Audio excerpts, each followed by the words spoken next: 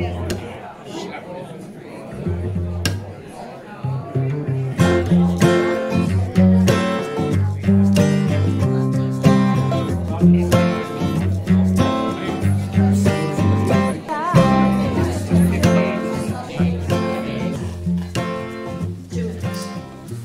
evening.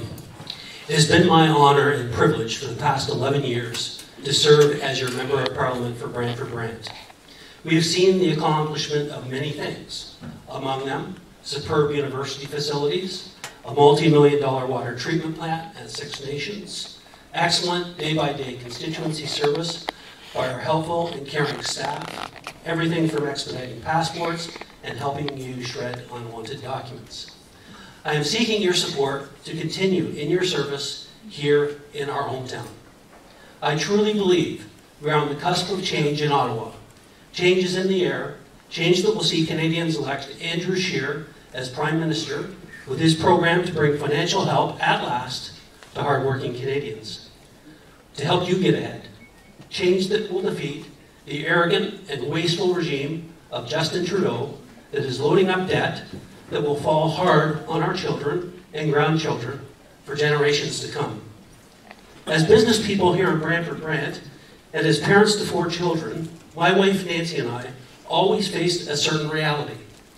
Business budgets and family budgets have to be balanced. You can dodge that reality, but the credit card comes due. Ignoring rising debt levels leads to disaster. The same truth applies even more so to government. Andrew Scheer will end careless and wasteful Liberal deficit spending and bring the federal budget under control immediately and into balance in 5 years. I'm excited and energized at the prospect of serving you in a refreshed new government that will be keen on making your personal financial situation better, helping you get ahead.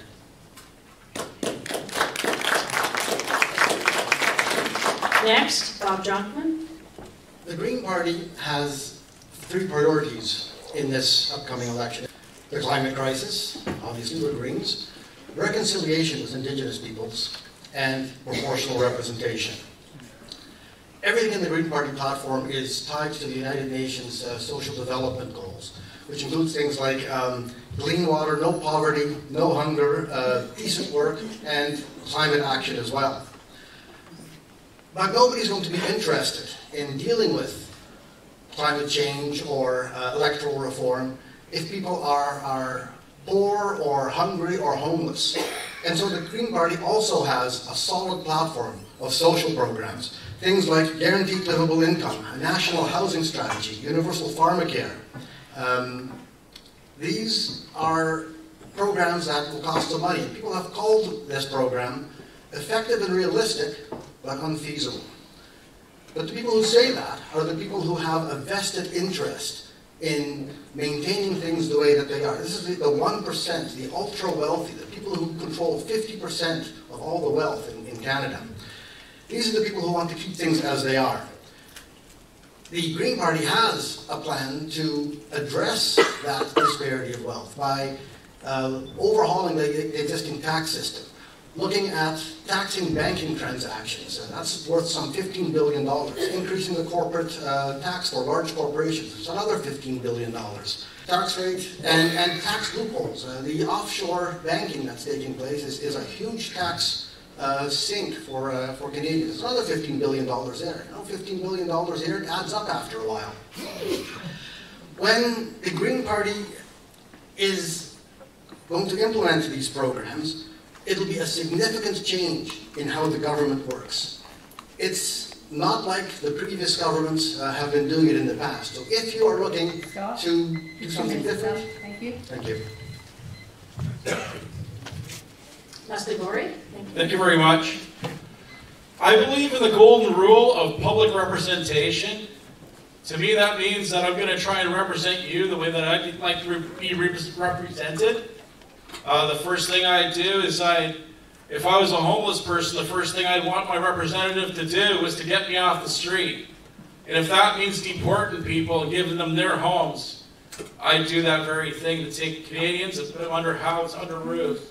And then I put food in their stomachs. I put Canadians first before new immigrants. We've got a refugee crisis here right now, and we need to deal with that. It's cold. I got up this morning, it was already cold. If you're on the street, then you'd be cold this morning. It isn't very good. And if I was a veteran, I want Canadians to put me first. And that way, I wouldn't have to go without health care. Instead of watching people come into our country and getting free health care while I serve my nation and I can't get health care. Now, I'm not a veteran, but I'm just putting myself in the place of veterans. And that's what we should do, empathize with the people that need our help. And if I was thrown in jail because I said something that some Jewish groups didn't like, then I'd want my representative to stand up to the lampshade mafia and tell them, this is Canada, this is not Jewish Israel, this is the Israeli state. Mr. Morey, please keep your comments general. Oh, it is. And then I'd like to just make sure that we have free speech. Excuse me? Excuse me, if you're allowing that, I'm leaving. No. Anyway, so anyway. No, I'm not allowing. You can't, I'm sorry, but that's inappropriate. I'm going to continue with a different string. We're done with that line. Well, so basically, shouldn't have been there. Apologize. I'd like to also have my representative. Yeah. Okay. We don't want this to fall apart. So please. Thank you. Okay. The next thing I'd like to do, or I'd have my representative do for me, is nationalize banking, so that we can have all the social programs that we'd like to have, and have the civil service earn them into existence the way that happened before in the past. And I won't name the country because I see a lot of sensitive people here. Yes. Who might not want to know the truth about what happened, so I'm not going to go into that. Please, Mr. Morey, these are inappropriate comments and we will not allow it. I'm talking about finance now. But you're making... No. Thank you. Enough. Mr. Jamal? Well, when I mention a web page, it's at my site, smartestmanonearth.ca, or smartestman.ca for short. Now, how dare I say that? Well, I got the closest education to Mr. Spock on the planet. Engineering, and how to find the winningest way to go with math, gambling, theory. So that's why I took out those sites. Now, I wrote a little poem about our problem. Canada's debt national had much stability till 1974 starts exponentiality. Same in Ontario, Quebec, debt's doubling over time. Did debts all start to grow in big coincidence? Sublime? The Bank of Canada once loaned to provinces in debt without the interest that causes budgets to turn red. With only taxes for depreciation and repair, so easily affordable without the banker's share. But in 1974, Pierre Trudeau cut the feed, said no more interest-free loans for infrastructure need. All governments must borrow now new funds from private banks and raise new tax to pay new interest with bankers' thanks. But worse, in 1968, Pierre Trudeau lifted cap on interest from 6% to 60%. That's the rap. In 12 years, central bank rate rose to 22%. Remember that, gray hairs? More tax to pay, higher rates. More tax to pay, a greater debt at higher rates was spent. So, Mr. Spock, at Computer Central all alone, could debug bad code to save a planet from the danger zone. What Spock could do, no help he needed from the low-tech slowes who had no clue. What Spock can do, the engineer says, I can do it too. What can I do? The Spock move. I can reprogram the Bank of Canada with this famous web software. 2 minutes. Thank you, Mr. Jamal. 2 minutes. Thank you. Thank you. Next, Danielle Takis. Thank you. I'm going to stand and stay here for the duration of the 2 hours because I am going to hear what's going to be said and I'm going to stand up to it. And I'm going to offer an alternative. And I think you should be standing up to what you hear And if you disagree with it, you should say so, and you should be offering alternative suggestions, positively what's going to be offered. So I'm running for the second time as a Liberal MP because I believe the Liberal government over the last 4 years has done an incredible job to bring prosperity. The evidence is that we have kept 92% of our commitments, and that was done by a recent journal that was non-affiliated with us that did those numbers for us. We are an economy that is thriving with 1 million new jobs, 900,000 people lifted out of poverty, and the lowest unemployment rate in 40 years.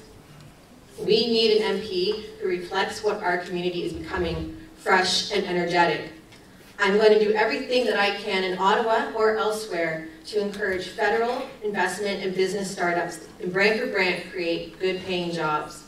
But most importantly, we cannot allow Doug Ford and Andrew Scheer to team up and attack social programs in vulnerable communities.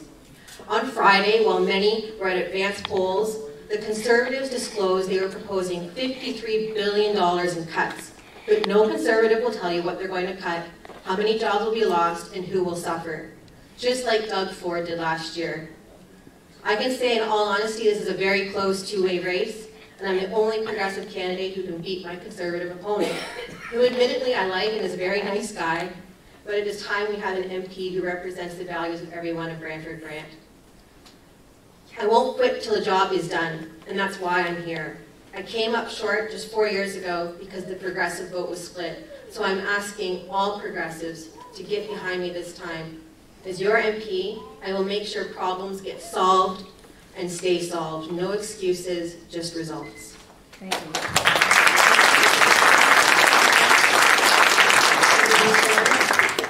Good evening. Thank you to the organizers and everyone that has come to share in this discussion this evening.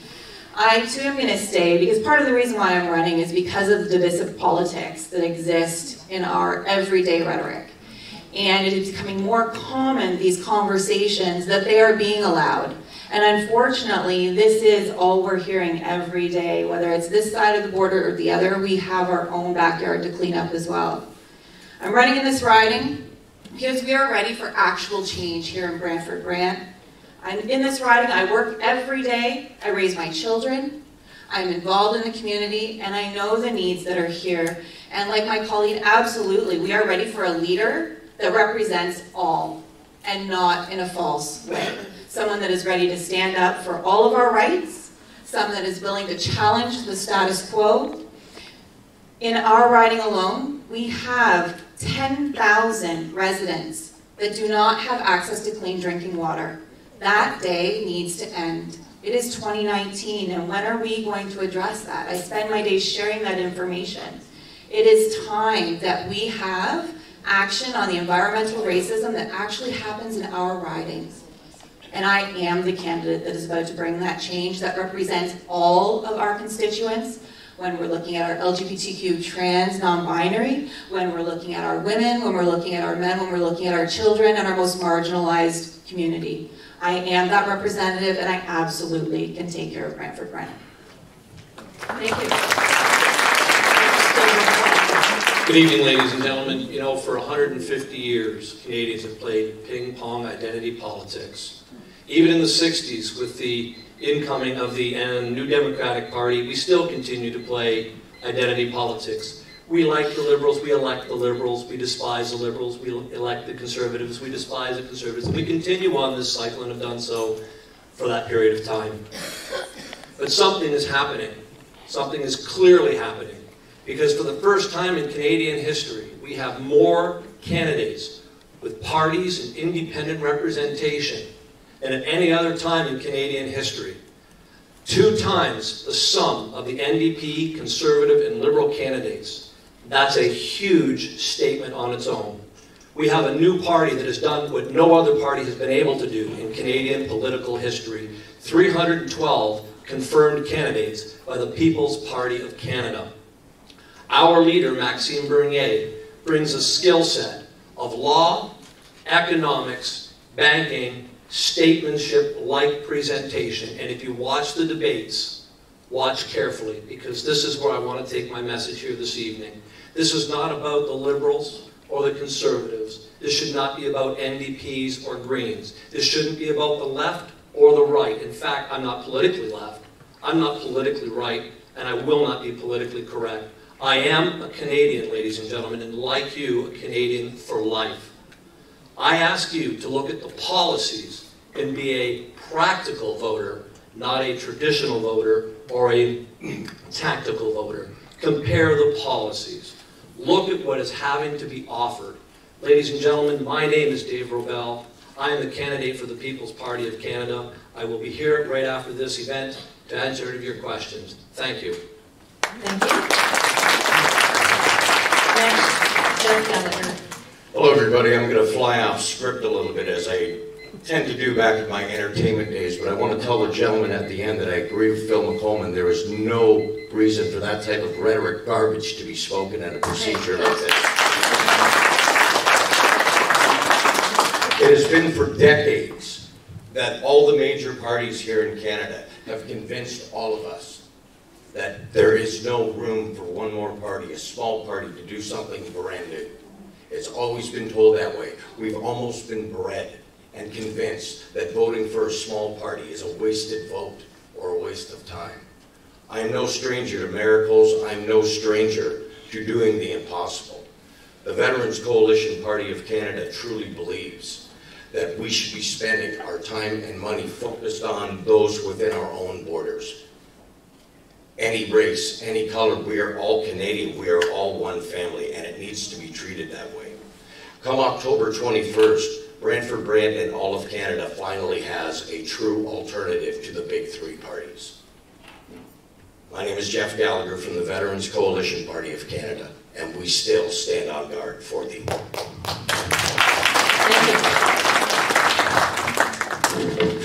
Next, we'll start with the first question that you received ahead of time, and it's 2 minutes per candidate. The question is, what are your party's plans for providing affordable housing for all Canadians, from homeless youth through to struggling seniors?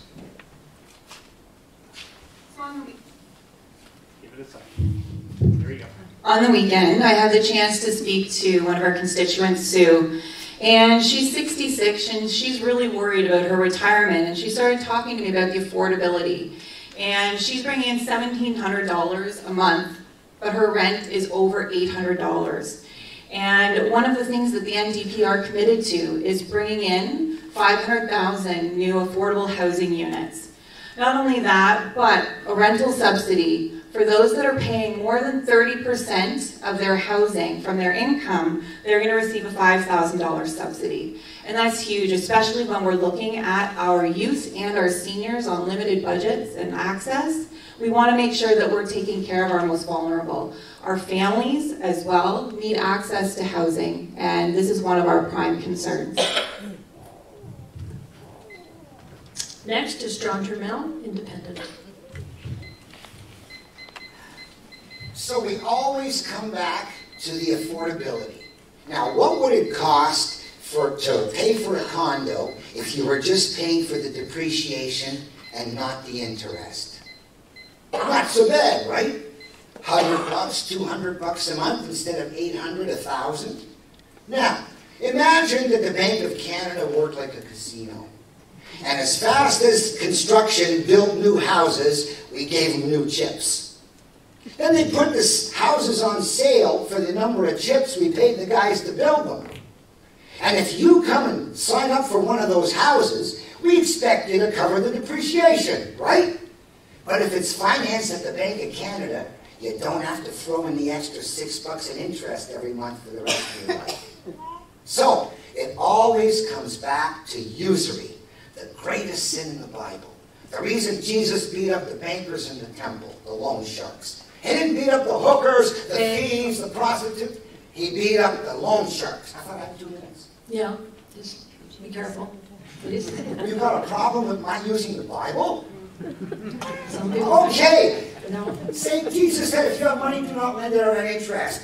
Muhammad said, if you have money, do not lend it out at interest. Is that better now?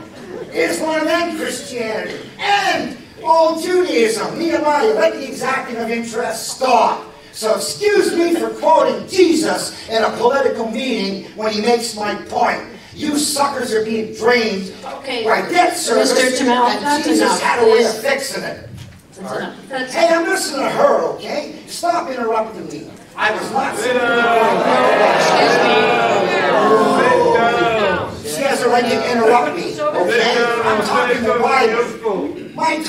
My time. So please, stop interrupting me, okay? If you can't stay with me, just stay behind. I was talking about Jesus beating up the moneylenders in the temple until my time expires, as why we had to get rid of this usury. If I upset you, you're the most fluoridated city in the world. No wonder you're low IQ. I was in Hamilton. I wasn't low IQ'd in my youth. So, your time is up. if you have trouble staying, Time's up, Mr. Tamel. Thank you. No, it's not you. Sorry. It's Jeff Gallagher, Veterans Coalition Party, please. I was told there was no alcohol at these events. What is going on?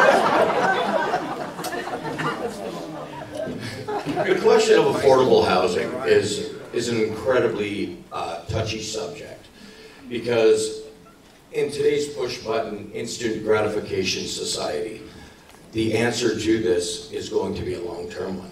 And we don't have a phone app to make this problem go away. The long-term plan that the Veterans Coalition Party of Canada wants to put in place immediately is to build homes right away for seniors and veterans that need the most help with affordable housing. Over time and over building infrastructure with new business, with cleaning up the downtown area of the drugs and crime. That is how we build to help out the younger folks with a family, 2 kids, whatever the case may be. But it must start with our seniors and veterans first. They've already given so much to our country and to their families. This is the only way it can be done, is by starting with them and then building down to the younger people that also need the help.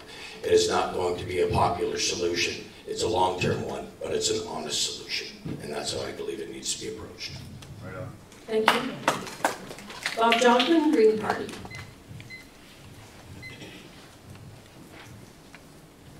Thank you. When I've been knocking on doors and mentioned the national housing strategy that the Green Party has planned, that resonates with more people in Brantford than I would ever have imagined. The United Nations Sustainable Development Goals, the top 2 out of 3 are no poverty and good health and well-being, and list housing as a fundamental human right. Housing needs are addressed throughout the Green Party platform using a housing-first approach. It's a place where people can get back on their feet, heal from sickness and be protected, and to look for work. The value of a hot shower before going out for a job interview is vastly underappreciated by those people who haven't had to do without.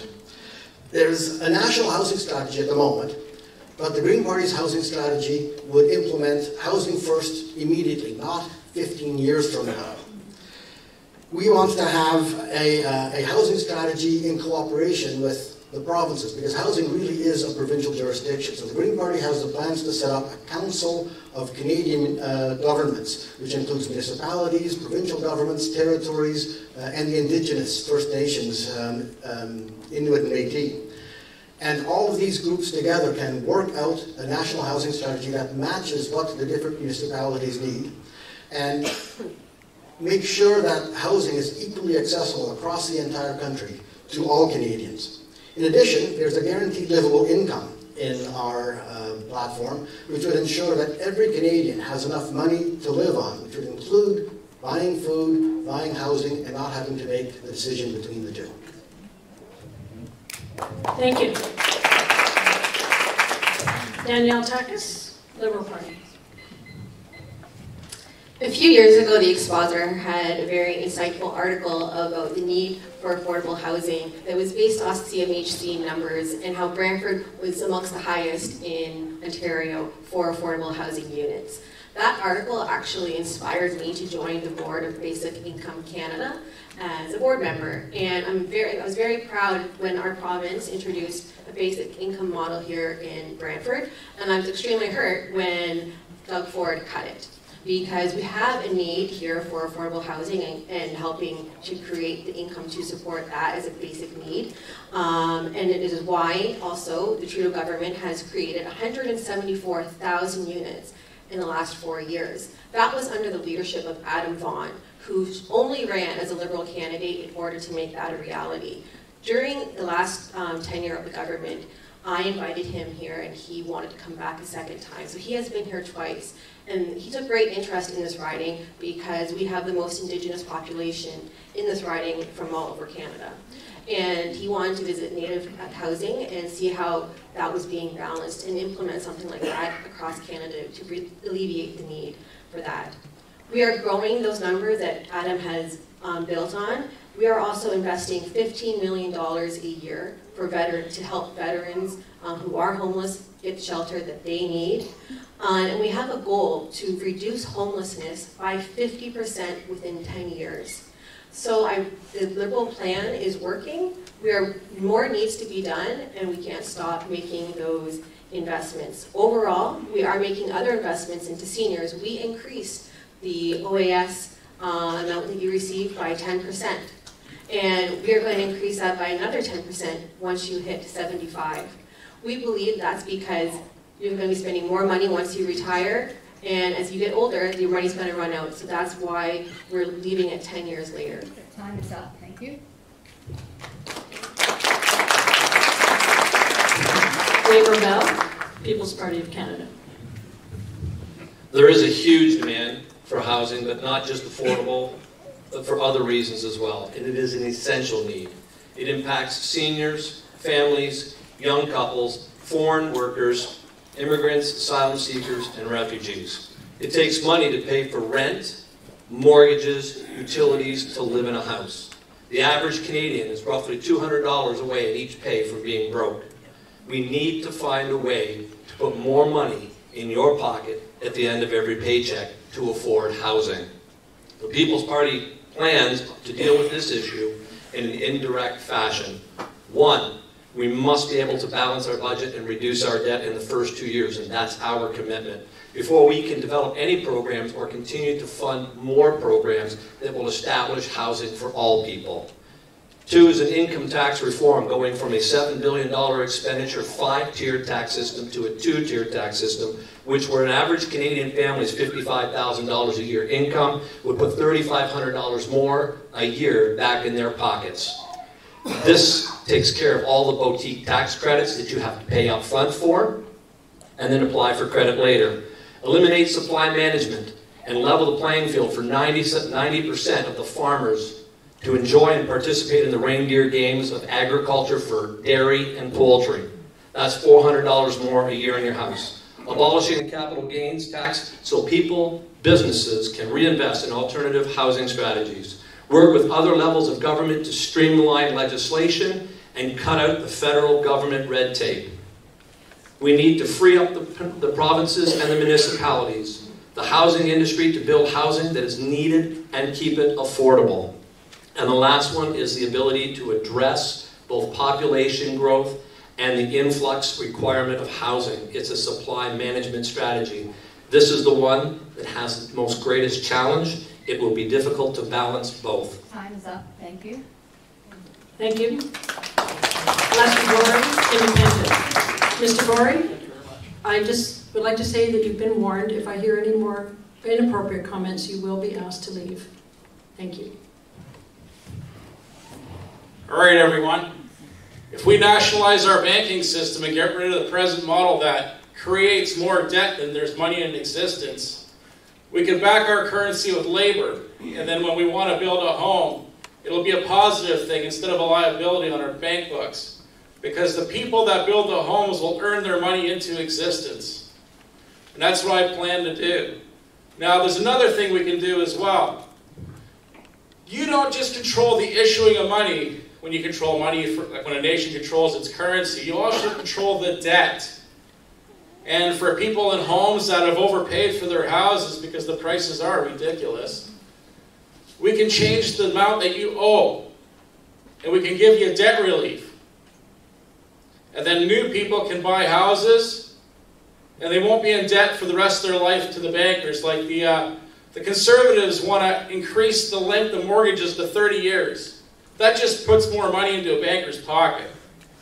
And I'm here because I want to keep your money in your pocket, not in a banker's pocket.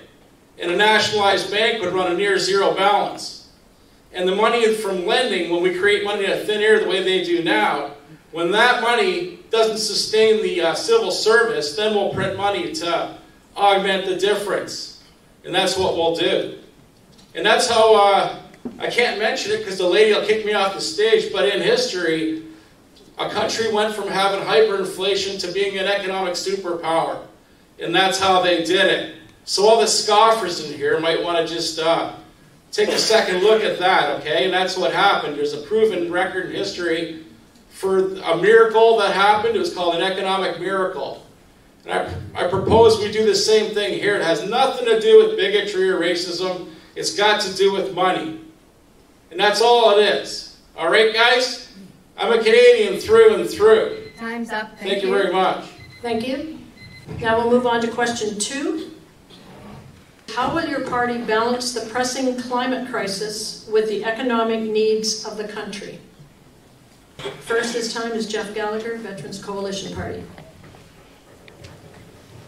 Well, this is where I become very unpopular at this table with many of my candidates. There is no climate crisis, people. Nobody at this table, hear me out, folks, nobody at this table is going to say climate change doesn't exist. I will. I will too. Go figure. Nobody that matters at this table will say that climate change... I'll take the warning. There's my yellow card. Climate change exists. It absolutely does. This world's been around for 4.5 billion years. We've been around as people, what, 100,000, 200,000 tops. It has seen more damaging stuff than we could ever do in the 100,000 or 200,000 years we people have got to share this lovely little blue and green ball. We've only been in industrialism for about 200 of those years. It's pretty arrogant of us as a society to think that something so beautiful as the planet, we can have that big of an effect on. Now, we are poisoning it, but I assure you that the planet will be here long after we have decided to kill ourselves before we kill it. Now, that being said, there's always more we can do. But again, in today's society, people want to put stuff on social media to prove they're doing something. They want to not use plastic straws. North America as a whole is only less than 1% of the ocean's pollution. But we want to sit there and say, oh, look, I'm doing something by not using a plastic straw. You want to do something about recycling. We go back to what we did when I grew up out west in Calgary. We still had a milkman. Our pop came in glass bottles. We got to return them to the corner stores. Our newspapers got bundled up. We would take them back as well. People claim they want to help the environment as long as it doesn't inconvenience their lives. Thank you.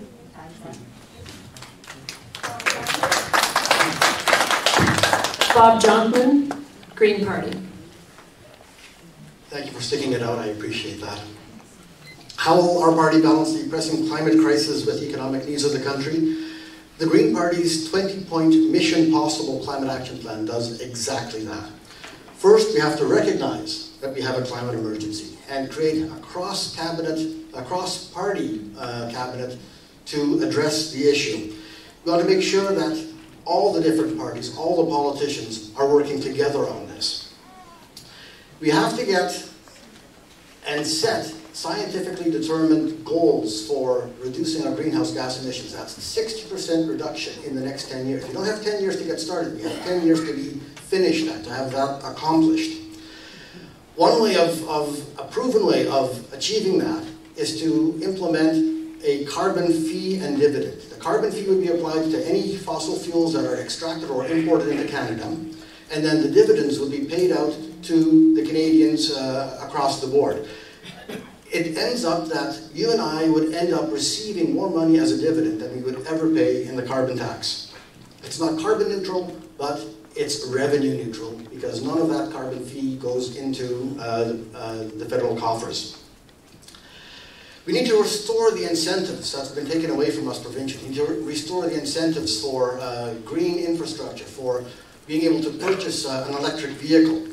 We need to be able to switch to clean energy, and by that I mean electricity, not natural gas. Right now, we are exporting, Quebec is exporting electricity to the United States at a loss. We need to improve our cross-Canada electricity grid so that we can actually benefit from the electricity that's already being generated in Quebec. We need to improve mass transit, not Uberized transit, but transit that is actually effective for everybody. And we need to ensure that all our fossil fuel workers are taken care of. Thank you. Time's up. Next, Sabrina Sawyer, New Democratic Party. We need to fight this climate crisis like we actually want to win. Climate change is putting everything we value at risk.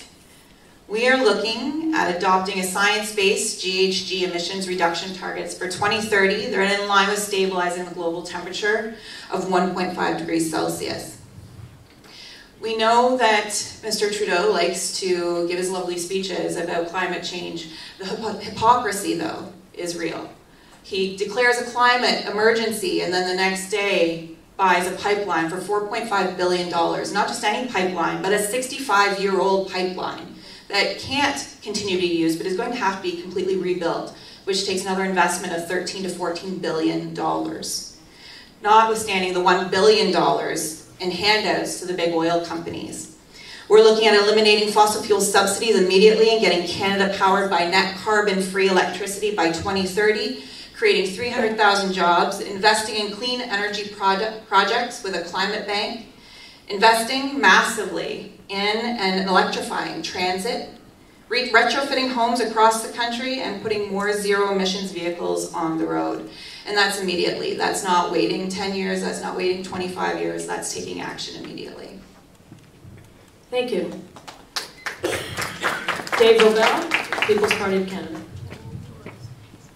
I believe we all agree that climate is forever changing. And depending on your faith or your science, climate change has been happening for tens of thousands and billions of years. Our planet has experienced 1 to 5 ice ages depending on the science you follow. Every ice age includes a global warming and a global cooling. But how do we differ? By the means of how we react. We can shout and scream and create alarmism with climate crisis and emergencies and impending doom. The government will come along and tax us with carbon tax CO2. That's the air we breathe. Or we can change our attitudes, continue to lead by example, and be the very best stewards and caretaker of our land, water, and air. And how does the People's Party of Canada proceed to do this? 1, stop sending billions of dollars to other countries for their CO2 emissions. Focus on home. Abolish the carbon tax now, not in 2022, according to the conservative tax credit policy posts. Withdraw from the Paris Accord and set our own national, provincial standards and expectations. Encourage provincial governments to implement programs to reduce emissions. Put the onus on smaller government to work with municipalities to get the job done. Implement practical solutions to make Canada's air, water, and soil cleaner. And encourage all levels of government to work collectively to monitor and address industries and organizations who, for example, dump billions of liters of toxic waste in our water systems. And also, let us phase out our subsidies for green technology towards the end, get government out of the way of private industry, and let them lead our cleaning of environment by their expertise. Ladies and gentlemen, the People's Party of Canada has the right plan, and it's a common sense approach to a long-term solution. Thank you. Thank you. John Turnell, Independent. Smartestman.ca/global warming has my 88-line poem on global warming. About 20 years ago, how many people remember hearing about the pause, the hiatus? What was that? Well, in 1998, don't forget before that, CO2 and temperature were both spiking. And in 1998, temperature paused, stopped going up, but CO2 kept spiking. And then in 2009, ClimateGate comes out, and we find out that Michael Mann and the boys used a trick to hide the decline, which they called a pause in rise, but it was a decline. So here is a hockey stick graph that you were fed, and notice back here, it's supposed to keep going up, but there was a pause.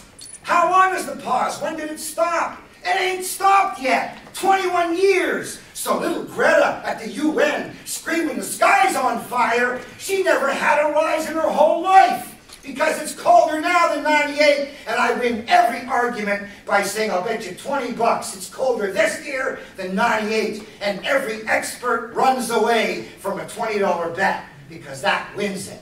So, but this is the real graph you weren't told about. There was something called the medieval warming period, 800 years ago, when Greenland was green, and you could go grapes in Britain.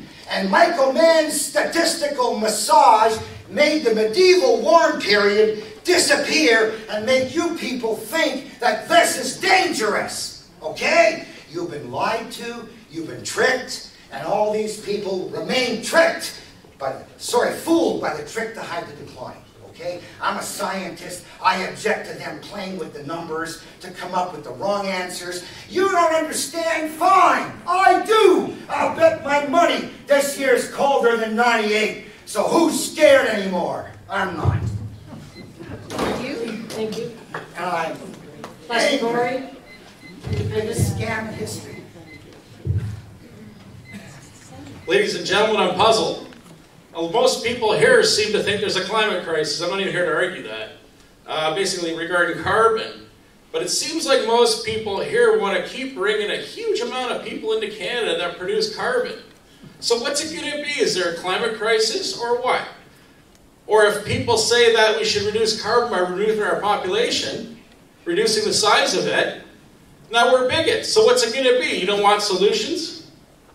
Or you want to admit that maybe there's no problem? Because if there's a problem, we wouldn't be bringing 1 million people here a year, costing us $40 billion a year, okay? $40 billion. That's a lot of health care. That's a lot of civil services that we could buy, right? A lot of people could do some work for us and service in our old age. I'm getting older. My bones aren't the best anymore, all right? Now, if you want to fight pollution, I'm on your team. I'm your guy. Because if we nationalize the banks and we print our money and back it with labor, whatever we need to clean up, we could clean it up. You know, you've heard the statements before. We don't have the money to do this the right way. We have to, live in pollution. No, you don't have to. Whatever you want to do, you can create. Your imagination is your limit. All the money in the world will be there for us to earn into existence, not just give away. That would be for seniors because they earned it over their lifetime. $40,000 a year is what I plan on giving them. All right? And they don't care how they get their money, whether I print it or whatever happens, as long as seniors get their money. All right? And as far as I'm concerned, they've backed it with their loyalty to Canada over all these years. All right? So printing money is the interest to fix the environment. It's the solution for health care. It's the solution for homelessness. It's the solution for a lot of things. All right? And if we keep picking these, or say the parties that I'm running against here, isn't that the definition of insanity? To vote or pick the same thing over and over, expecting a different result? Thank you very much. Danielle Takis, Liberal Party.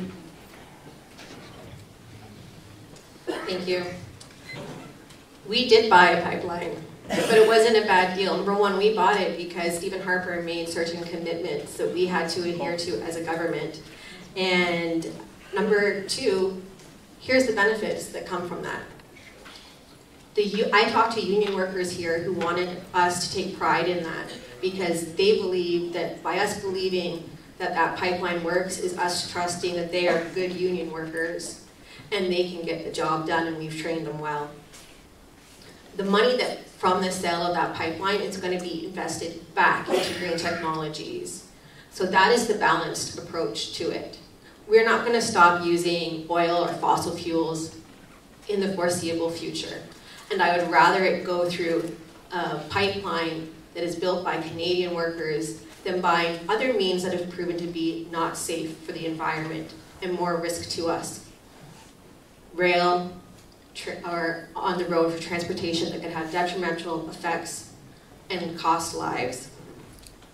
This also shows a respect for the law by our government, and it also shows that by the amount of times that we're going back to consult, a duty to consult, over 100 Indigenous groups have signed on to support that and will benefit from that as well. And we are working with all of them to ensure that there can be a deal for everyone there on the table. We are putting a price on carbon, and I believe most people here support that, and you should be receiving a tax rebate that more than compensates for that. Andrew Scheer does not take climate change seriously. His 65-page plan was panned by environmentalists. It was an oil baron's dream plan. We have Stephen Guilbeault on our team, a world-renowned environmental activist, because he believes Justin Trudeau is on the right way to make sure that we meet our targets and our world leader. Time's up. Thank you. Thank you. Now on to question 3.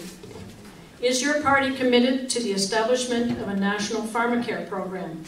If yes, how does your party plan to implement this commitment? First is John Trammell, independent. Well, I know those people who want handouts will be disappointed. I want to give you a credit card, make you buy it, and then pay it back without any interest. Affordable. Like in the old days, before Pierre shut down the interest-free loans and started our national debt growing and debts 2 trillion taxed since Pierre helped banks us fleece. Reversing the algorithm gets back 60 grand apiece. So every one of us who was working in 1974, we were all taxed 60,000 bucks each for debt service because Trudeau stopped using interest-free money. How do you feel knowing 60 G's over your life was stolen from you?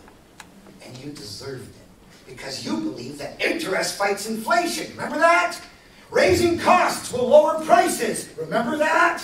Hey, you're the people who believe that you saw planes doing 500 miles an hour at sea level on 911.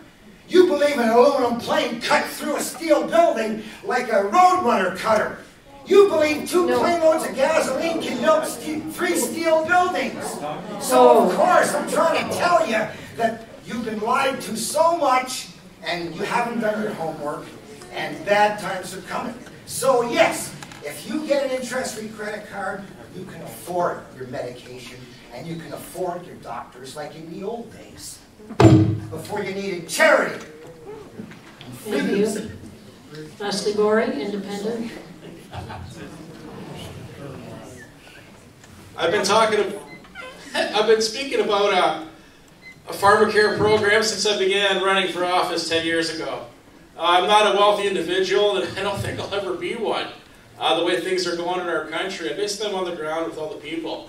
And I know what it's like to be sick, and I took an injury a little while ago, and I saw how a similar injury, I snapped my Achilles tendon on the right side. 20 years ago, I did the left side. Things since then have slid in our healthcare system.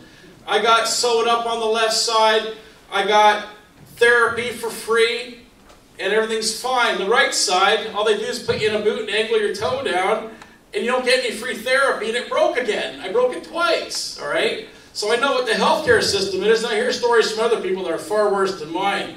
If you back your currency with labor, then you can print money to pay for the pills and give whatever drugs people need. And I'd recommend nationalizing these pharmacies or these pharmaceutical companies so that we don't get fentanyl on the streets from these guys. We'll be able to control it a lot better. I'm pretty sure that's where this stuff's coming from, all right? So I think that we should take things in hand in our nation and nationalize our healthcare system and provide a one-payer system for doctors. They can be like entrepreneurs, I don't care, but we'll have a system that pays for it. It'll be backed with the labor of the doctors themselves. When you guys get a loan these days and it's printed out of thin air, what goes to pay the money back? Your labor efforts, don't it? No matter where it comes from, that's where your the money comes from to cover the loan that you got, all right? So that's just one of the myths that you've heard over the years, is you can't do this. And the people that hire the bankers or hire the newspaper people are the bankers.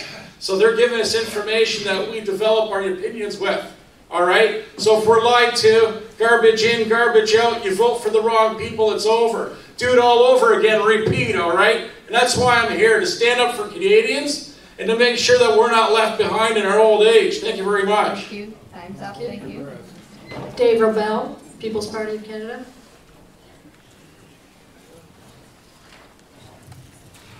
It's always a hard act to follow.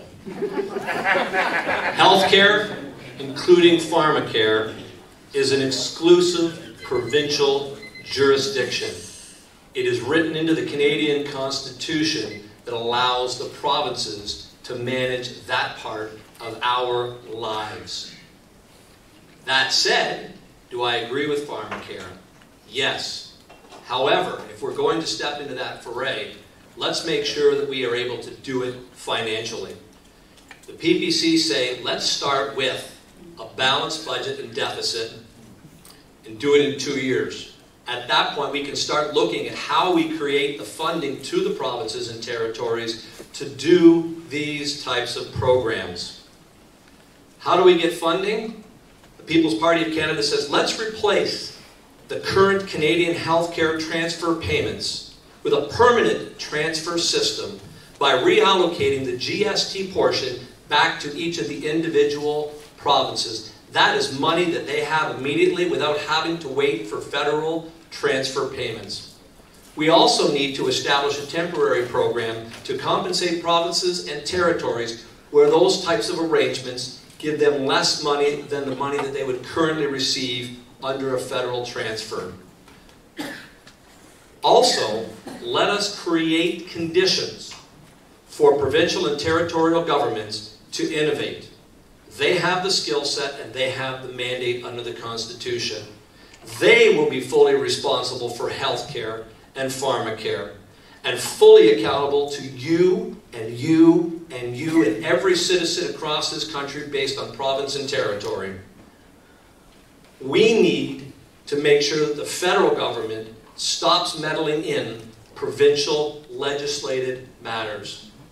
The choice is clear, and the People's Party take a responsible approach to letting the provincial governments and the territorial governments do their job in accordance with legislation. Thank you. Thank you. Bob Jonkman, Green Party.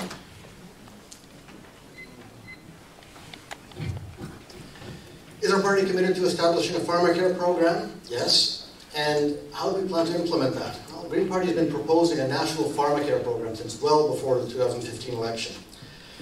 When people have financial access to their medicines, the cost of healthcare actually goes down. And I'm not entirely sure of this, but I believe that the cost of healthcare will go down in proportion to the cost of the pharmacare program itself. So a large portion of that would end up being self-funding. But our platform budget identifies $30 billion a year to implement the National Pharmacare Program, as well as an additional $2 billion a year for dental care. The money comes from overhauling the tax system. The tax system needs overhaul. It hasn't been overhauled in, I think, 40 or 50 years. But there's enough money to pay for this, as I mentioned before, through closing tax loopholes, through ensuring that companies that do business in Canada actually pay tax in Canada. I'm thinking the Netflix, the Googles, the Facebooks. And Mr. Robel is right. Healthcare is a provincial jurisdiction, but there is a national healthcare act, as well as federal, provincial health accords, which determine how each province is going to deal with their healthcare. So another issue that can be resolved by the Council of Canadian Governments, where they can work together to establish national pharmacare, a national healthcare act, and having a national healthcare act would prevent provinces from having disparately different healthcare standards and would prevent provinces from cutting healthcare as a whim in an effort to possibly save money. Healthcare should not be dependent on a single government's whim. It's your health that's important, and the Green Party will ensure that healthcare is standard across the country. Thank you. Thank you. Danielle Takis, Liberal Party. I have been talking a lot about our pharmacare plan at the doors, and a common response I get, especially from seniors as well, I already don't pay for it, it's covered under the coverage I have, so this doesn't really affect me. I just pay the dispensing fee, which is a couple dollars. And let me tell you why, though, it's important to have a nationalized plan. Doug Ford decides that one day something that you currently get that's covered is cut. A nationalized pharmacare plan will ensure that that doesn't happen. And $53 billion in cuts again, that was just announced from the Conservatives. Where's that going to come from? It's a big number. I'm going to bet some of it's going to come from what's currently given towards the provinces for healthcare funding. So we are dedicated to working with all the provinces and creating an $11 billion accord to create pharmacare. This is not a new idea. I don't care what party it comes from. We are committed to making it happen.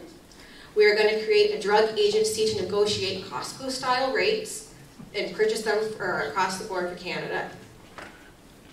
And also, we are going to ensure that every Canadian has access to a family doctor or a healthcare team. I asked my doctor at Shellington Place, what is a family healthcare team, and is that less than getting a doctor? She informed me that they already have those models in place, that if you call and say I have a certain issue, that you get that doctor that specializes in that issue, or that your file is shared amongst that team that is there. So, pharmacare plan, yes, we are committed to it.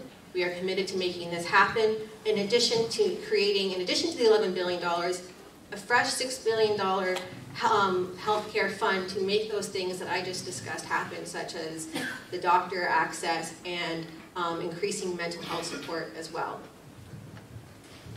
Thank you. Sabrina Sawyer, the Democratic Party. Canada is the only country in the world with universal health care that doesn't cover medication. And we have that universal health care because of the NDP and their commitment to do so. Tommy Douglas brought that for us. The Liberals have promised pharmacare before in 1993. It's 2019, we still don't have it. We are absolutely committed to a full single-payer pharmacare plan. We are looking at providing those supports for all people. So when we're looking at small businesses that are providing those insurance, this is saving for all. It's not just those that are covered, not covered, but for all people. So this is going to help those small businesses that we have in our county that are employing and running those programs, and that's really important. It's going to cover students that fall in that gap between parents and own after they graduate, when they're no longer covered under their insurance and they're seeking it on their own. It's going to cover them, and that's my son right now looking for that. And yes, absolutely, we look at the programs that have been cut, and we do need to be afraid of that. We absolutely do, and that's why we are absolutely committed to providing that pharmacare. We want to make sure that that's happening by the end of 2020. This isn't 10 years down the road, this is now. So as soon as government comes in, within 1 year, we will have that pharmacare in place. And that's absolutely something I'm proud to stand behind Jonkman Singh for. Thank you. Last, Jeff Gallagher, Veterans Coalition Party. Thanks. In a perfect world, pharmacare for all would be absolutely amazing. Unfortunately, as we found out last June with OHIP Plus, for anyone that remembers that, that was an absolute train wreck. And that is because the people involved did not do the legwork and put in the research. We've already witnessed what happens to the casinos, alcohol, tobacco, and now recreational marijuana. What happens when the government owns a monopoly on something? We the people always get charged way more money and receive way less than advertised.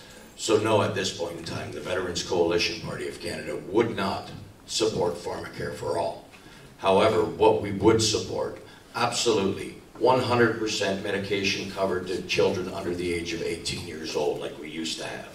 We would also drastically reduce the cost of medications to senior citizens that still have their livable and financial independence, offer free medical assistance 100% to senior citizens that are in long-term care, and of course to our veterans. Again, we've seen what happens when a government owns a monopoly on something, and it's something we cannot afford to do again. Thank you. I have one more question that you didn't receive, and you will all have 1 minute for your ideas. What is your party's strategy for helping Canadians adjust in the transition to expanding automation of work? Starting with Bob Jonkman, please, Green Party. In my real job, I'm a computer consultant. So I have been working very hard to automate all kinds of work. And the Green Party has an answer to that, the guaranteed livable income, so that everyone would receive an income sufficient to live on and let the robots do all the hard work. It means that people would be able to make art, they'd be able to make music, they'd be able to write books and sing songs without having to work that day job. So automation is actually a reasonably good thing as long as there is support to be able to give people to live off a livable income. Thank you. Danielle Takis, Liberal Party. Do you want me to read it again? Yes? What is your party's strategy for helping Canadians adjust in the transition to expanding automation of work?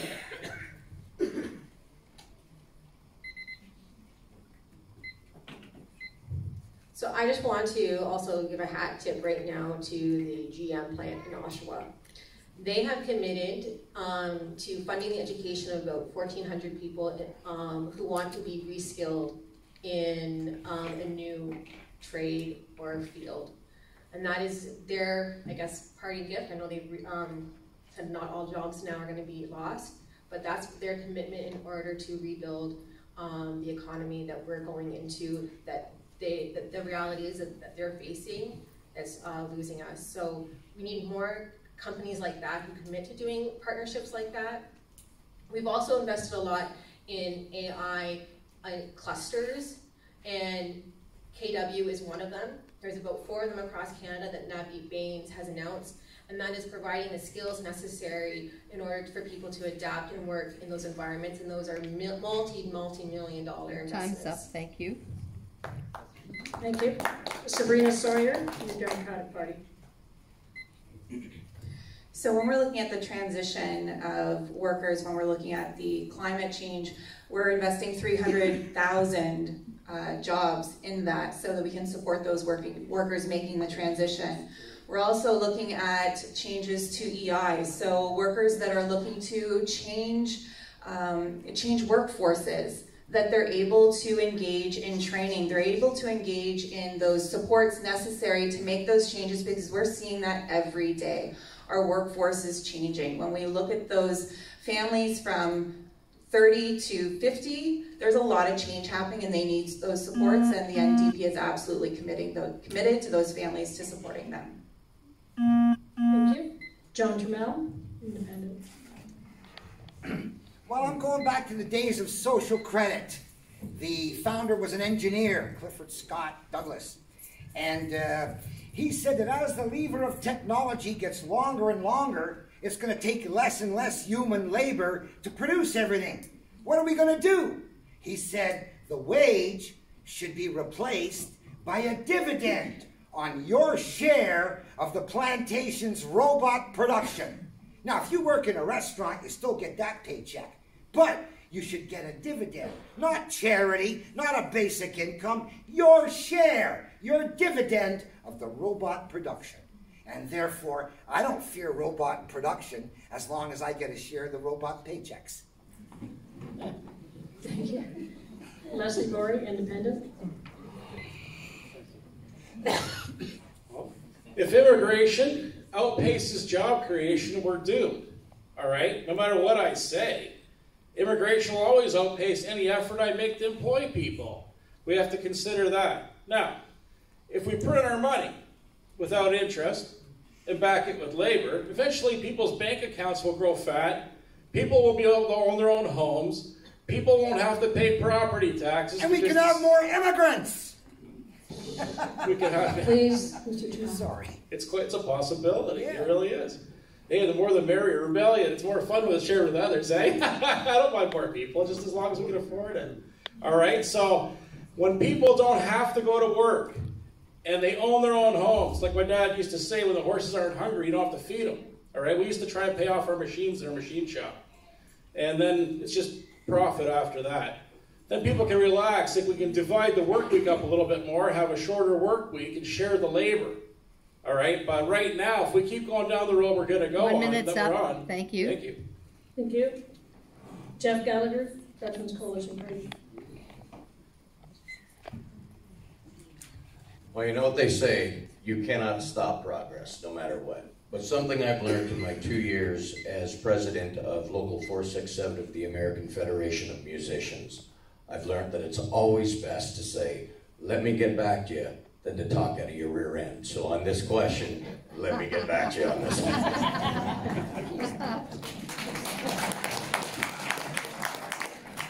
Dave Rebell, People's Party.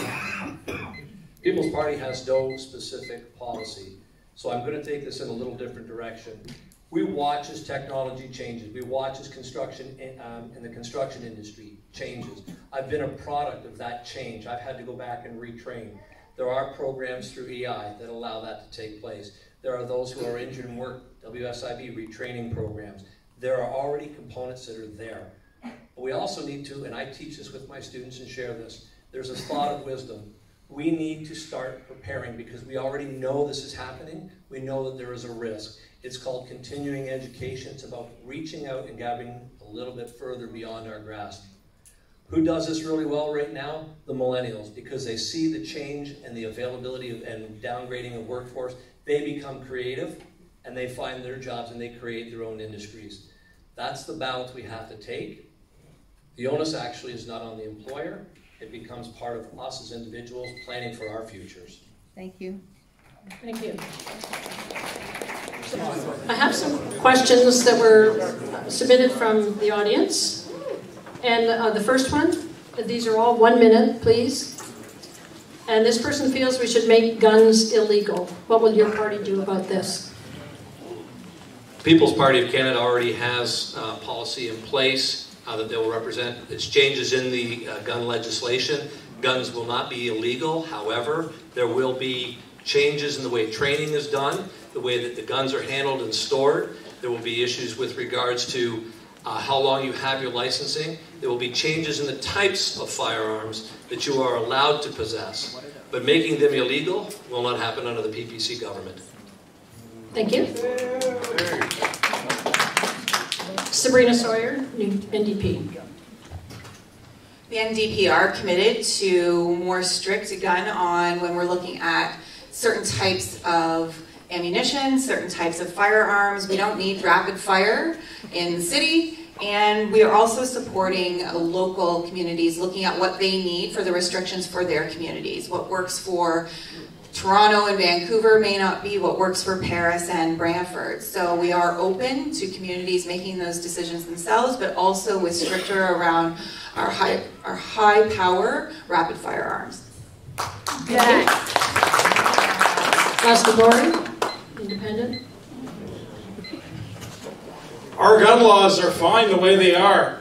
What we have to do is we have to take the commodity off the street called drugs that people are fighting over. You don't see guys at gun ranges shooting each other up because they're not selling drugs. Take the guns off the street. Now, we buy our handguns and our guns just for a little bit of fun, you know? But if anything happened, we might have to back up our military. And I think they'd like a bunch of Canadians that were fairly well armed to back them up. And that's what I think. I don't think we need to take people's guns away. And the next thing, you know, maybe we'll lose all of our freedoms. It's a hard thing to predict, right? That's what I'm against. So I don't think we need to step on people's toes and take away more of their rights. It's bad enough that we aren't even allowed to speak freely anymore. All right, we might want to get that right back before we start looking at taking other rights away. Thank you. Thank you. Bob Jonkman, Green. The Green Party would eliminate automatic and semi-automatic weapons, except for police and military use, and would allow handguns only for sport use, for police and military use as well. But there would be no accessibility to automated or semi-automatic weapons for the general public. Thank you. Jeff Gallagher, Veterans Coalition Party. The Veterans Coalition Party of Canada, as you all probably predicted, we do recognize the rights for Canadian citizens to have gun ownership. We do, however, will increase stiffer gun laws. If you are caught committing a crime with a gun of any kind, whether it's a semi-automatic weapon or a rifle, any gun violence whatsoever, and you will prepare to do long-term, long time. Yeah.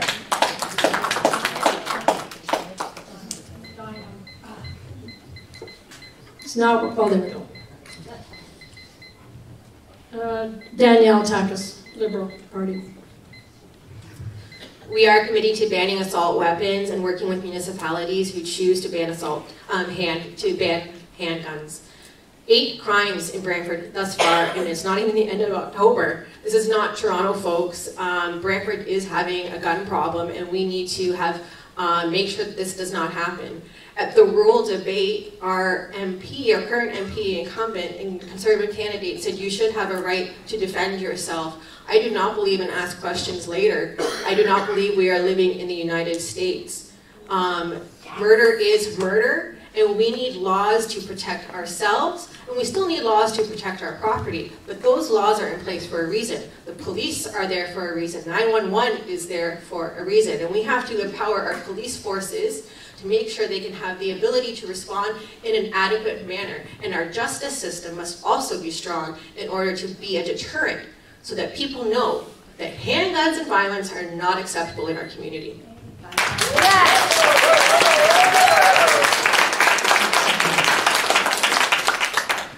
Next question. 1 minute each. John. Oh, sorry, John. I beg your pardon. Yes, I'm sorry, Mr. Jamel. Yes. Sorry about that. Now, I spent 2 years in the military, so I had my share of rifles and machine guns and bazookas. And I like living in a country where 99% of the people don't have guns except for the cops and the robbers. Right? We're pretty lucky compared to the States. But how do we solve their problem to solve ours?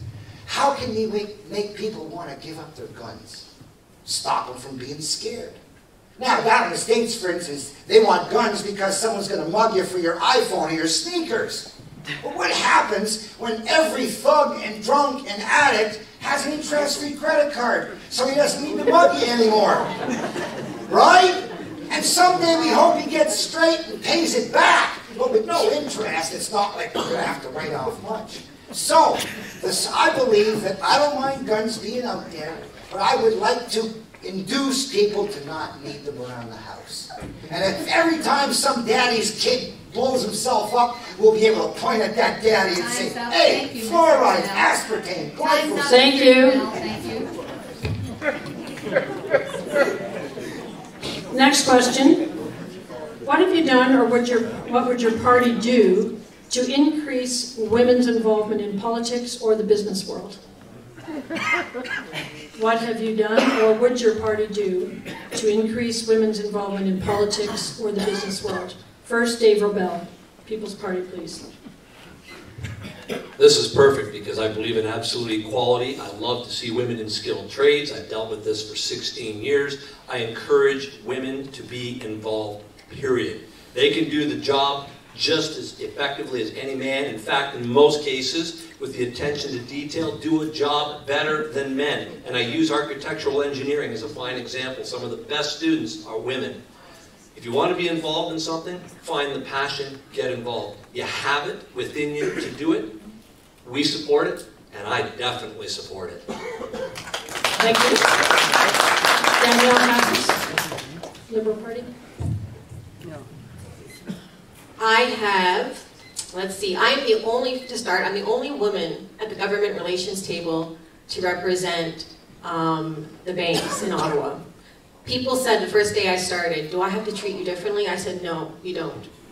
Just maybe once a month. And I am dedicated, a woman got me involved in politics. I am dedicated to being the second woman representative for Brantford-Brant and being an advocate for other girls who come up with me and bring me their homemade signs and say, I want to be you because you are showing me what I want, that you are showing me that this is possible. Trudeau has been a feminist government. He has put, every piece of legislation has to go through a feminist lens. Childcare. Childcare as well, yes. We are promoting childcare out there and putting record number of spaces out there. And it's something we have been committed for decades. But we are committed to making sure that about 300,000 new spots are created in the coming years ahead and help flex workers. If you work shift work or irregular hours, that happens. The Women's Entrepreneur Fund, $1.4 billion into women. Thank you. Thank you. Jeff Gallagher, Veterans Coalition. Well, this one's an absolute no-brainer. The Veterans Coalition Party of Canada is all over this 100% because it's a proven fact now. Times have changed. Women are now way more educated, way more driven than men are nowadays. I have a 23-year-old son, and I watch him, and let me tell you, he is nowhere near as motivated as his girlfriend is. I guess somebody's got to work nowadays with the millennials, right? So absolutely 100%. There is no battle of the sexes anymore. Women truly are exactly the same as men, only with different body parts. So 100% they deserve to be on every level of politics and in the workforce. Thank you. Bob Jonkman, Green Party. In countries that have proportional representation, there is far greater gender balance in their governments. Proportional representation doesn't only mean proportionality for the parties, it also means proportionality for gender balance, for religious affiliation, for ethnic origin, for all manner of other things that aren't well represented in our parliament today. So the Green Party would absolutely implement proportional representation, and as a result we will see more women being elected to parliament. As far as business goes, I'm glad somebody mentioned childcare, because that had actually slipped my mind. The Green Party does have $15 a day childcare in its platform, so that would go some ways to encouraging women to rejoin the workforce after work. The other thing is the guaranteed livable income. The only people who stay out of work with a guaranteed livable income are women who look after their children, students staying in school, and men who are looking for work in their field of training. So having a guaranteed livable income would give women the opportunity to work from home because they've got the guaranteed livable income to live off. Thank you. Thank you. Les Laurie, Independent. Thanks for the question. I'm a machinist, which is, you see a lot of guys in machine shops, you don't see a whole lot of ladies. We had one lady work with me recently, or in my shop, and I took her under my wing when I could, and so did all the other guys. And whenever we had a special operation that comes up once in a while, like a special kind of cut or something, I asked her to come over to witness it. That way she could see how it's done. All right? I treat her like she was my own daughter, my son. All right? She's a younger lady. I wasn't for her. She left on her own, but we tried to do what we could do while she was there. The shop I work in has some of the most skilled people anywhere. All right? I don't see the difference between men and women when it comes to work. All right? It's not like I'm looking for a spouse or something like that, you know what I mean? But other than that, we're all the same. And you just got to throw out the welcome mat and let women know that they're welcome and wanted. Because if we need something made in Canada, I don't care who makes it. If I need something, the fact that I've got it is all I care about, all right? I don't care where it came from, as long as it's made in Canada. Thank you. Thank you. Sabrina Sawyer, NDP.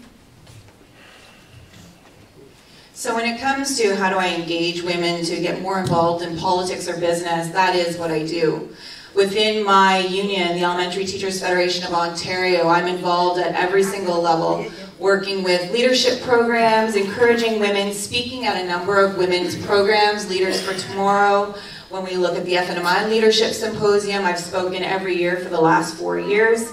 Locally, I'm involved in our local union. I tap other women on the shoulder. I've created 2 leadership programs within the school board. One called Leaders for Tomorrow, which focus on marginalized students, and another called the Good Way Club to encourage Indigenous student leadership. And primarily those are attended by young girls, hopefully getting them into student politics and then moving on from that. So women in leadership, that is what I do and that is what I am. Thank you. Jonkman. Well, as a professional poker player, I have played opposite some smart, tough, competent women who would be insulted at the thought that they should get some kind of a leg up when they compete with me, even on the Great White Shark. The Taj Professor at the Taj Mahal in Atlantic City. I was called a professor in that movie. Anyway, the point is, I'll give women the same interest-free credit card I'll give men, and nothing else. If they can't make it on their own, they're losers. If they can, they're winners, just like my poker game. So why should I treat women differently elsewhere? Thank you. Leaders of political parties, when found in violation of conflict of interest standards, receive nothing more than nominal fines. Does your party believe there should be real, meaningful consequences for such violations? October 21st, we are going to the polls. You have a choice to make. And you can assess whether things were done to protect jobs or if somebody else was playing political games. I don't believe any party is different from another party. Politics is about getting work done. And you want somebody who's going to fight for you and bring jobs to this community. And that is what I'm going to do, starting from day one, if I am elected as your representative. Please answer the question. Thank you. John Trammell, independent. Sure. Criminals should be punished accordingly, and not just with a token fine. Sure. Thank you. Anybody disagree? Bob Jonkman, Green Party. Short answer, yes. In the Green Party, the leader of the party, Elizabeth May, is no different from any other member of the party. She's a spokesperson for the party, articulates the policy, does so very well, but doesn't establish policy, doesn't instruct the members, doesn't direct votes in Parliament. She's not the party whip.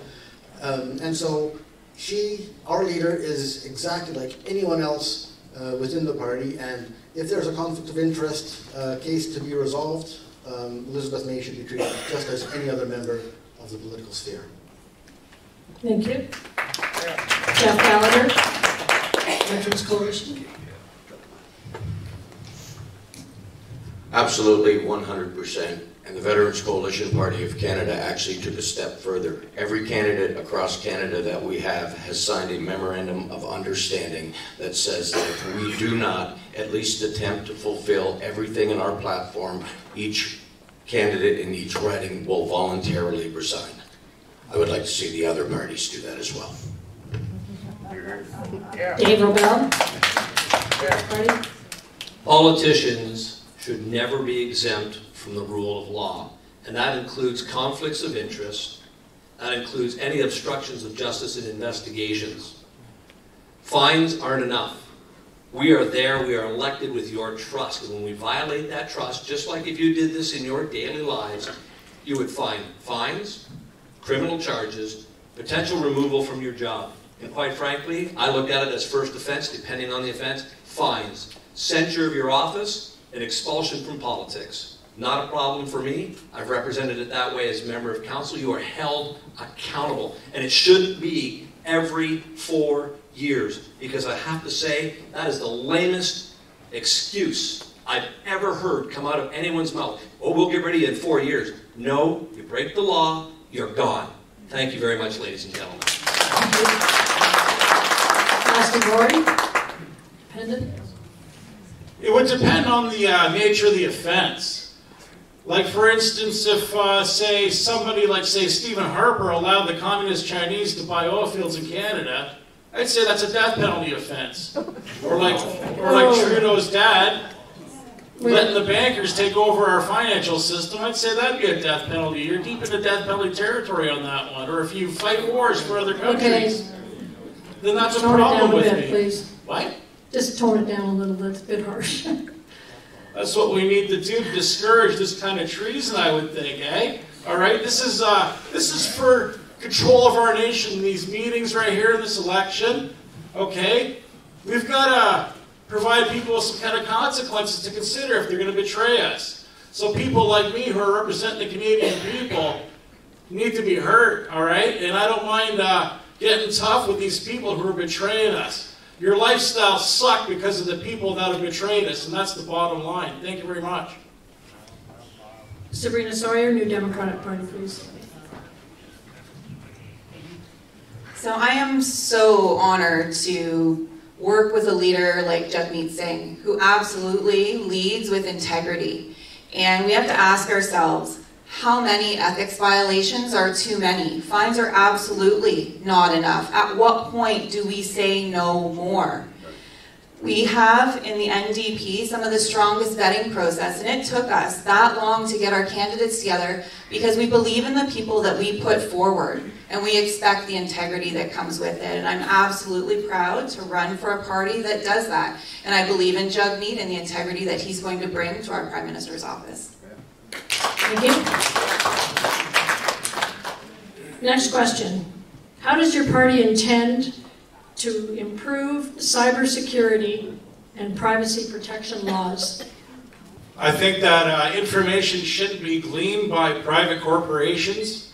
I think that's the job of a security service, and it shouldn't be a broad brush that sweeps the nation.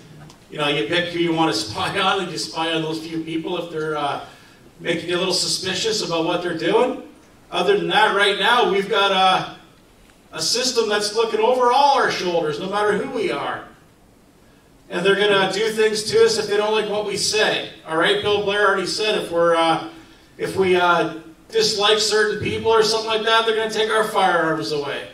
All right, and I'm not into that kind of thing. I like freedom. I grew up in the Cold War. What we're living right now is what we were fighting against in the Cold War. And this communism is just all over the place right now. It's a mess. And we need to clean it up with some nationalism, my friends. We'll live better and we'll be more secure. Thank you.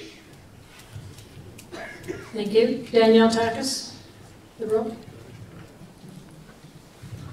I need to applaud Karina Gould, the Minister of Democratic Institutions, because she has done a great job in a limited amount of time in order to bring more transparency even to this election.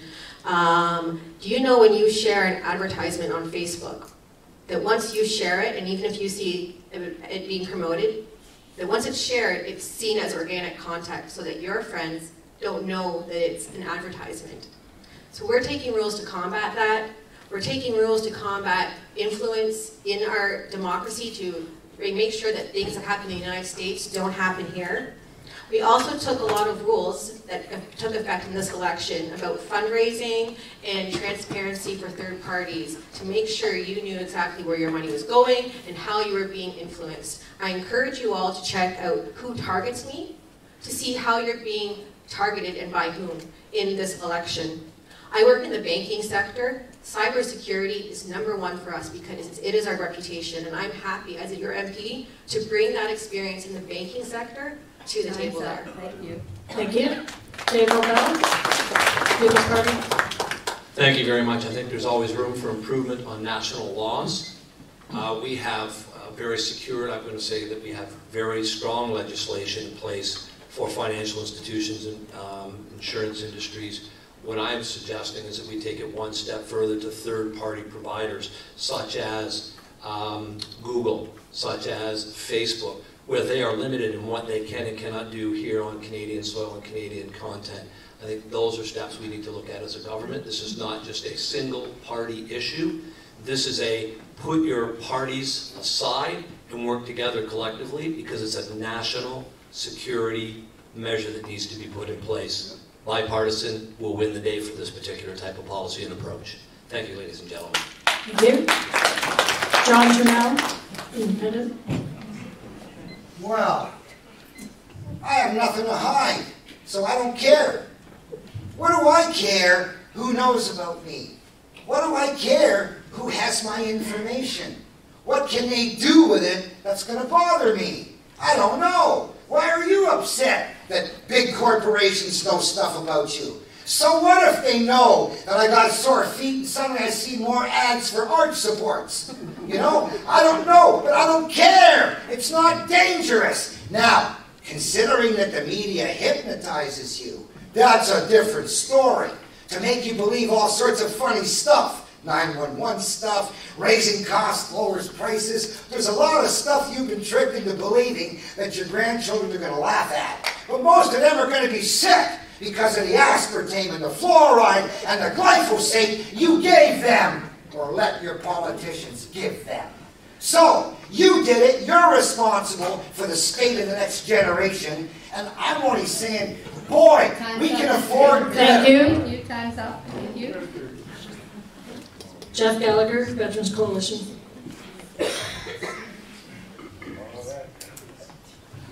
Luckily for me, I am part of a party that is built by veterans. So you can be rest assured that they will take cybersecurity just as passionately as they did when they actually were standing on the battlefields. This one was a no-brainer. I was not a tech guy whatsoever. I know that might shock y'all right now. I know, big surprise, my son had to teach me how to use a phone, but I had to teach him how to use a spoon. But no, that's where we have the advantage as the Veterans Coalition Party of Canada. We've already dedicated our lives to the security and protection of this country. Cybersecurity will not be a joke to these veterans. Thank you. Sabrina Sawyer, NDP. So the New Democrats recognize the threats posed by interference in Canadian elections, and they're committed to doing more to make sure that it isn't happening here. We're also committed to strengthen privacy protections for Canadians by boosting the power of the Privacy Commissioner to make and enforce those orders. And Bob Jonkman, Green Party. Ms. Stackhouse said that Doreen Gould has been working on Canadian cybersecurity. That's the right idea. Electoral security is exceptionally important, and right now Canadian federal elections are being done the right way. It's being done with a paper ballot, which is about as secure as you could get. Back in, 1870 or so, Australia adopted the secret paper ballot. That was a huge technological advance that has really not been improved on since. Elections Canada does an absolutely marvelous job in dealing with the paper in an absolutely secure manner. There are problems with cybersecurity in the surveillance corporations, the Googles, the Facebooks. The Green Party has a platform stance on that, but as a computer consultant, I somewhat disagree with that. Having internet service providers provide censorship on what the larger companies can do is the wrong way to go about improving cybersecurity. Mr. Laurel said something about this not being a single party issue. It's not a single country issue. It is an international problem that needs to be addressed internationally. Thank you. Thank you. So I think we'll end the questions there. And I will ask each of you to make a closing statement of 1 minute long. 1 minute, Jeff Gallagher, starting Veterans Coalition. I'm sure everyone has a lot to digest tonight and think about the entertainment factor as well. So there's so much to process today. I'm not going to bore anybody with a recap. I'm going to say this though. You've sat here, you've heard the sales pitch from everybody involved. On Monday, October 21st, the choice is up to you. If there's anything I hadn't said that you figure was so far extreme, I invite everybody to check out the Veterans Coalition Party of Canada.com. I also have copies up here tonight of our full platform. And outside of that, I am no stranger to miracles, and I truly believe that anything worth fighting for and anything you love, you're going to do it. I truly love the citizens of Brantford-Brant, and I'm fighting for them, and I'm fighting for every Canadian veteran that feels this country has turned their backs on them. My name is Jeffrey Gallagher, and we still stand on guard for thee. Thank you. This time we're going back up the table, so Dave Rebell's next. People's Party. Ladies and gentlemen, I want to thank you very much for your patience and your tolerance. To the ladies and organizers here this evening, thank you very much for all the effort that you have fundamentally made here for us to make it a much more comfortable and much more of a learning-based environment. Ladies and gentlemen, my name is Dave Robel. I am the candidate for the Coalition's party. We could talk about who I am and what I've done and all these wonderful accomplishments, but that's not the issue. The issue here is we have choices.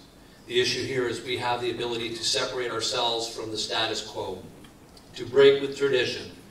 I encourage everyone to use that incredible dollar, and I'm not talking about the dollar that's in your wallet. I'm talking about that dollar, your vote. You worked hard for it for 4 years to cast it once. Take the time to explore each party's policies. Make an informed decision. And if you want change, change comes with the ability of getting uncomfortable. I am challenging you, ladies and gentlemen, get uncomfortable and make that vote. Thank you, ladies and gentlemen. Thank you. Sabrina Sawyer, New Democratic Party. I absolutely agree, we need to get uncomfortable. People are going to ask you to vote strategically, and we've been doing this for decades and decades. And we are still seeing the same broken promises time and time again. And we are ready for change, we're ready for leadership. In this time of divisive politics, we're seeing it right here at this table. And we need leaders that are willing to take that on. We know that the Conservatives bring an austerity budget. We know that the Liberals fall in that line as well. We know that during the last provincial election, the Liberals ended up siding with the government that we now have in place with Ford. And is that what we want this time? They're going to flip over to the other side? That's not who we are. NDP, absolutely. The Liberals sided with the Conservatives in the provincial government. We don't need that here. We have a choice. Vote for your values. Don't vote out of fear. Vote for the NDP. Thank you. Danielle Tarkus, Liberal Party. I think tonight it's only appropriate to thank Mr. Gallagher and any veterans here tonight for their service, so I would like to acknowledge and thank you for that. As you prepare to vote next Monday, I would like to ask you 2 questions. Do you value stability in social programs and the economy? Or are you somehow prepared to absorb $53 billion in painful cuts proposed by Andrew Scheer and Phil McColman?